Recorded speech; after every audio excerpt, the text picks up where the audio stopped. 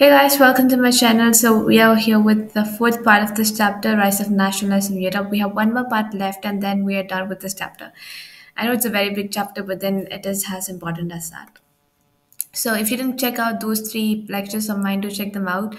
And as you guys know, I'll be doing with NCERT. I don't make notes for history. Rest all I do make. Right? Because in here everything is important. The making of Germany and Italy. Germany, can the army be the architect of a nation? Okay. Now they're asking us a question. They're putting forward a question for us to answer by reading this. After 1848, nationalism in Europe moved away from its association with democracy and revolution. The previous one or the previous part was wherein we looked on the age of revolutions. We came through many revolutions like July revolutions and ton more like that. Nationalist sentiments were often mobilized by conservatives for promoting state power and achieving political domination over Europe. So they're just giving us a small sum about the previous part of the chapter. This can be observed in the process by which Germany and Italy came to be unified as a nation state. As you have seen, nationalist feelings were widespread among middle class Germans. See, everywhere the first people who got influenced was the middle class people who were educated to a minimal level. The poor and ultra rich were not at all on this conservative measures. They found the rich were greedy and they did not consider freedom. Right? They thought they are the superior ones. They have equality. When the poor ones thought they're not up to the mark in order to, or they were not educated to know that they also required the same freedom as that of the rich people. So the middle class ones were the one which knew these things, and they went forward with it.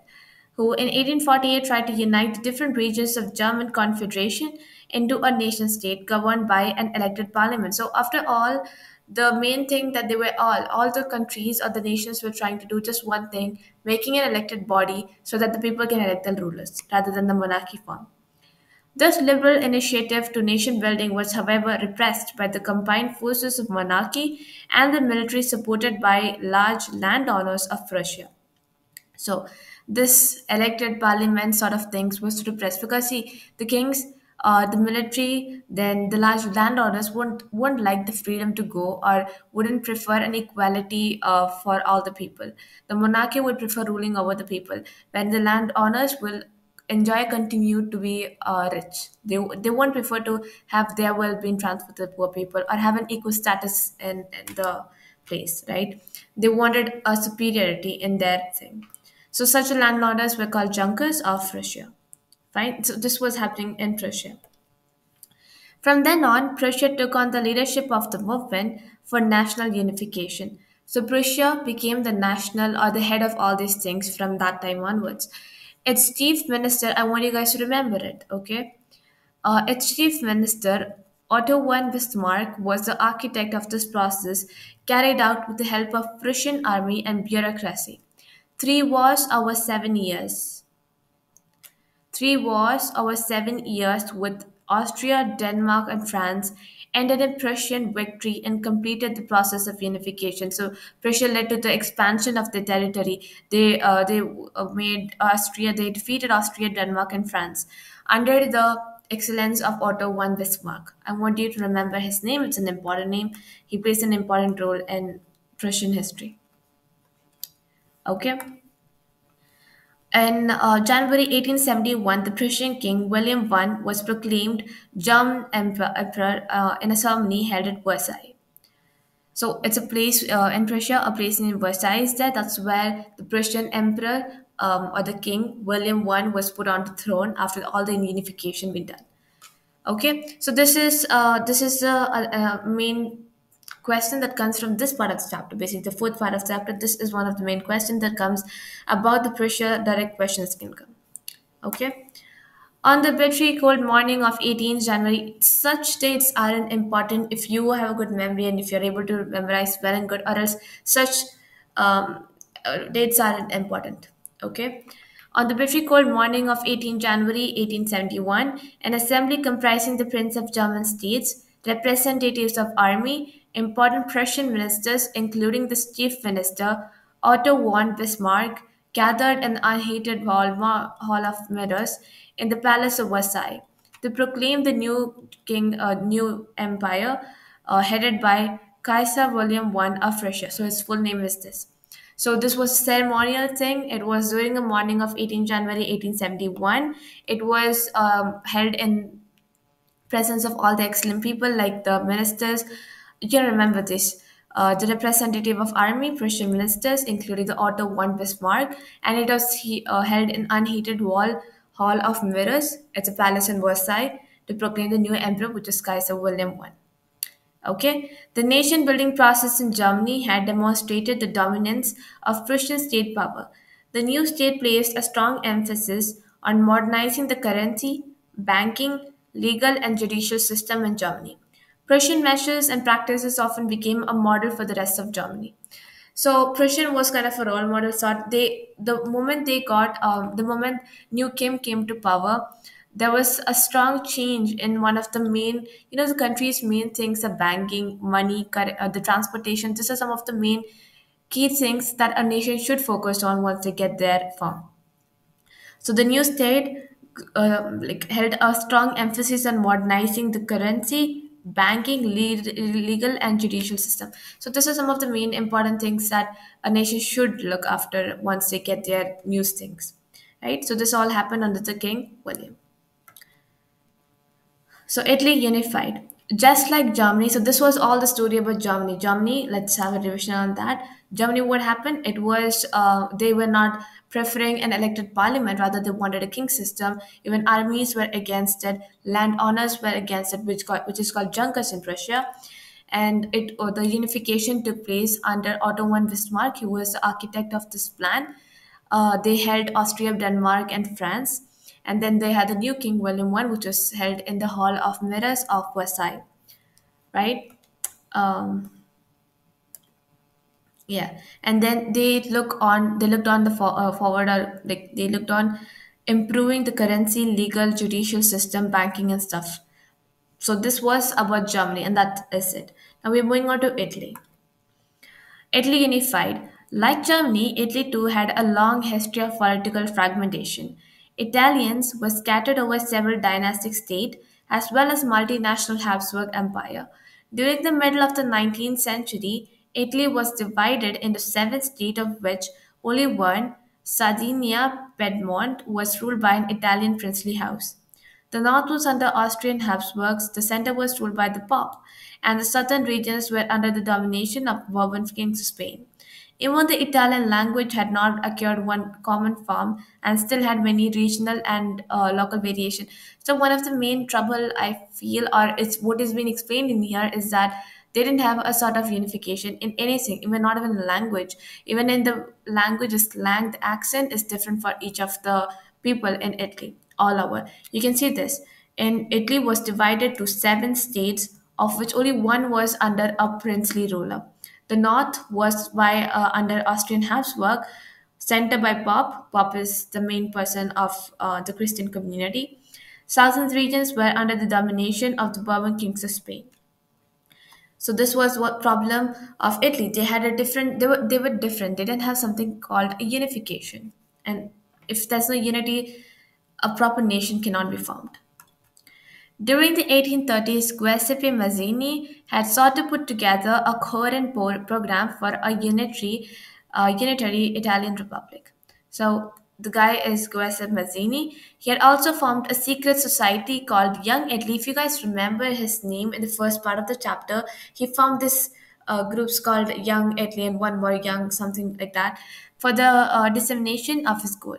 So he had formed the secret societies like Young Italy. Remember anyone, Young Italy? This was under the Quest Mazzini. He had done a lot in order for the unification of Italy. The failure of revolutionary uprising both in 1831 and 1848 meant that the mantle now fell on Sardinia Piedmont under his ruler, King Victor Emmanuel, told to unify the Italian states through war. In the eyes of ruling elites of this region, a unified Italy offered them the possibility of economic development and political dominance. So again, the king Victor Emmanuel II had to take the initiative to war to unify the Italian states because they found the economic development and political dominance will increase when there's unity. Chief Minister Cavour, who led the movement to unify the regions of Italy, was neither a revolutionary nor a democrat. Like many other wealthy and educated members of Italian elite, he spoke French much better than he did Italian. Through a tactful diplomatic alliance with France, engineered by Cavour, Sardinia Piedmont succeeded in defeating the Austrian forces in 1859. So this was under the Excellency Chief Minister Cavour, right? He was not a revolutionary, he was not a democrat. He just wanted, he was an educated man of a society. He spoke much better French than Italian, has much other Italian people there. And so, by his brilliance or idea, they were able to defeat Austrian forces in 1859. Apart from regular troops, a large number of armed office volunteers under the leadership of Giuseppe Garibaldi joined the fray. In 1860, they marched into South Italy and the kingdom of Two Saldas and succeeded in winning the support of local peasants in order to drive the Spanish rulers. In 1861, Victor Emmanuel II was proclaimed king of United Italy. So such questions can be predicted, but the inner, like the between places, those are not much important. However, much of the Italian population, among whom rates of electricity was very high, remained blissfully unaware of liberal nationalist ideology. See, the middle class people were only a small amount of the people. The more people were those who were uneducated, were not were very poor. These were the people who were more in number than those of the middle class or high class. The peasant masses who had supported Garibaldi in southern Italy had never heard of Italia and believed that La Italia was Victor Emmanuel's wife. So they were not even that much educated. They thought it was his wife rather than Italia, right? So this was the thing of Italy. They got unified under King Victor Emmanuel II in 1861. The strange case in Britain. So we completed Germany, we completed Italy, now we are moving on to Britain. The model of the nation or the nation state, some scholars have argued, is Great Britain. In Britain, the formation of the nation state was not the result of a sudden upheaval or revolution. It was a result of long drawn out process.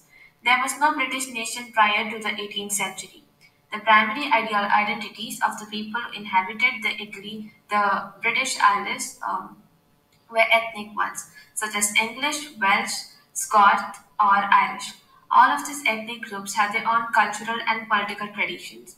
But as the English nation steadily grew in wealth, importance, and power, it was able to extend its influence over the other nations of islands.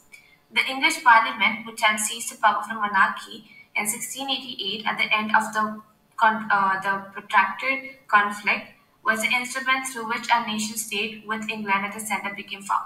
So what happened is that Britain, people consider Britain as a kind of role model stuff. Okay, it had many ethnic groups, different groups like English, Welsh, Scot, and Irish. These were different groups. The English one grew very steadily. They had more power. They had more people in them, and they grew more in wealth, importance, and power. And hence they were able to extend. If there's more wealth, power, everything, then obviously there will be more expansion. Huh? And English Parliament was set up, and it became the nation state. And England was at the center. When Britain was formed, England was the center or was the main part.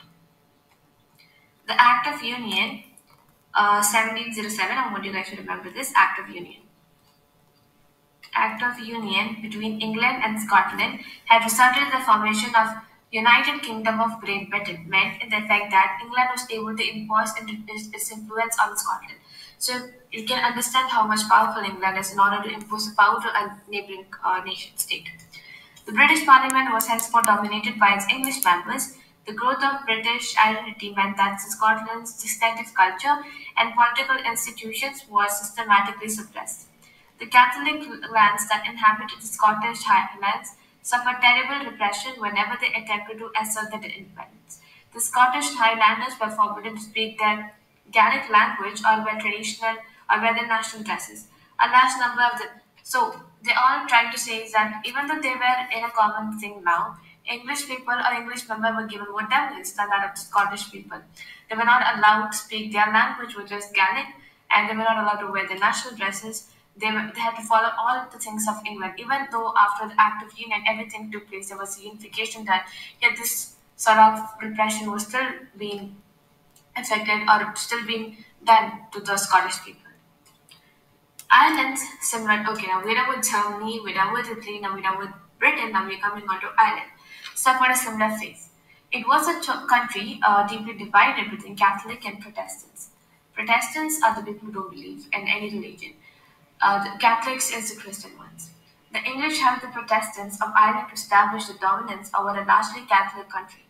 Catholic revolts against British dominance were suppressed. After a failed revolt led by Wolfton and his United Irishmen, Ireland was forcibly incorporated in the United Kingdoms in 1801.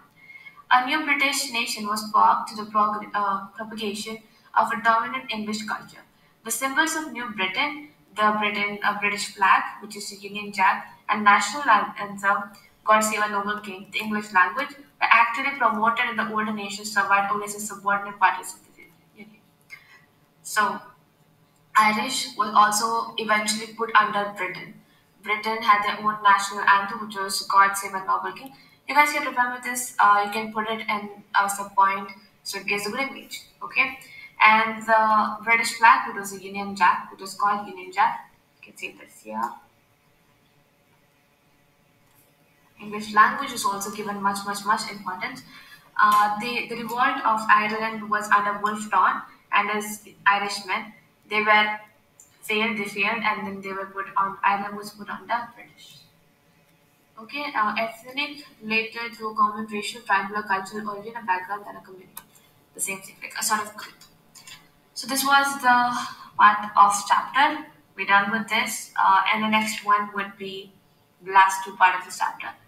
So in this, it is actually bulky. Like we have Germany, we have Italy, we have Britain, we have Ireland. So any of this can be asked in exam. Can be asked to describe about what happened.